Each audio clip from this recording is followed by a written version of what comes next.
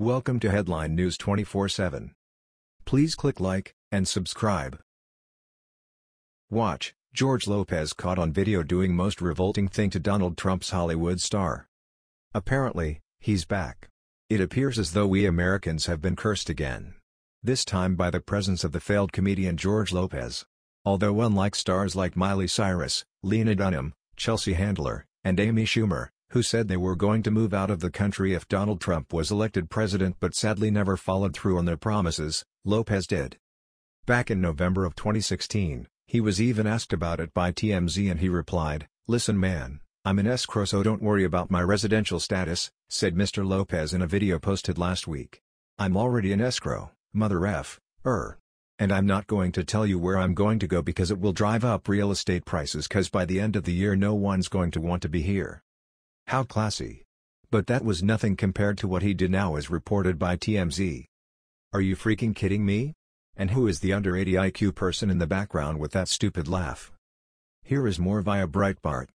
As Donald Trump inches closer to securing the Republican presidential nomination, some of the entertainment industry's most progressive celebrities have vowed to take drastic action in the event he wins. 1. Miley Cyrus. Cyrus took to Instagram last week to call Trump a King nightmare and wrote she'd move out to country if he wins. "You are not God no matter how much you think you are. And if he doesn't think he is God he thinks he is the King chosen one or some We're all just King jam between his rich ass toes. Honestly K this I am moving if this is my president. I don't say things I don't mean," she wrote. 2. Whoopi Goldberg. Goldberg went off on Trump during a January episode of The View. "Listen, he can be whatever party he wants to be," she said. "What he can't be is he can't be the guy that says it's your fault stuff isn't working. That's not the president I want. Find a way to make stuff work. Maybe it's time for me to move, you know. I can afford to go," she added. 3. Samuel L. Jackson. Jackson accused Trump of running a campaign based on hate in a recent interview with The Hollywood Reporter. He later told Jimmy Kimmel, "If that mother Kerr becomes president, I'm moving my black ass to South Africa." Advertisement, story continues below.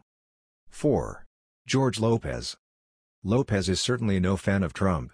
The comedian recently tweeted an image of notorious drug lord El Chapo clutching Trump's severed head atop a mountain of skulls. 5. Al Sharpton. The Reverend Al Sharpton took some time away from protesting the Oscars last month to say he was booking a plane ticket in the event of a Trump win. "If Donald Trump is the nominee, I'm also reserving my ticket to get out of here if he wins. Only because he'd probably have me deported anyhow," he said at a Center for American Progress event in February. 6. Jon Stewart. Liberal media outlets have arguably suffered the most in the wake of Stewart's departure from The Daily Show last year, as replacement host Trevor Noah struggles to provide the kind of viral video fodder they so heavily relied upon during the 2012 presidential election. If Trump wins in November, Stewart may have trouble finding a place to go. He told People last year, "I would consider getting in a rocket and going to another planet, because clearly this planet's gone bonkers." 7. Eddie Griffin. In a recent interview on Vlad TV, the comedian said he'd vote for Kanye West before mother King Donald Trump.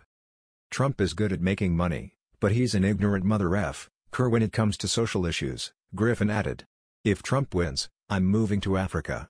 If he wants to build a wall to keep Mexicans out, I know what the he feel about INA. 8. Cher.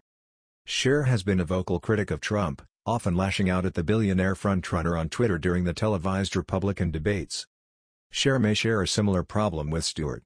Last year, the 69-year-old Believe singer tweeted, "If he were to be elected, I'm moving to Jupiter." 9. Raven-Symoné. Whoopi Goldberg's View co-host may have gotten just a bit ahead of herself during a February episode of the daytime talk show. "My confession for this election is if any Republican gets nominated, I'm gonna move to Canada with my entire family. Is that bad?" she told her co-hosts last month. "I already have my ticket. No, I literally bought my ticket, I swear." Raven should probably start packing, in that case. "I'm no politico, but it is likely that a Republican candidate will be nominated this year." The only celebrity who allegedly followed through on his promise to move if President Trump became a reality is back and with a vengeance. We all already know the kind of person Lopez is, But what is more shocking is how people around him were laughing as he pretended to pee on Donald Trump's star. The funniest part of all this is that back in 2015 Lopez would have probably been one of the many attention-starved B and C-list celebrities dying for a chance to appear on The Celebrity Apprentice. But because he decided to save our nation from another 8 years of the Clintons and the Democratic Party, he instead attacks President Trump in the vilest and disrespectful way. Can anyone imagine what would happen if someone from the right went and did the same to an Obama statue? The screams of racism would be loud and plentiful. That was the news. We thought you might be interested in knowing about this. Please click like and subscribe. Thank you.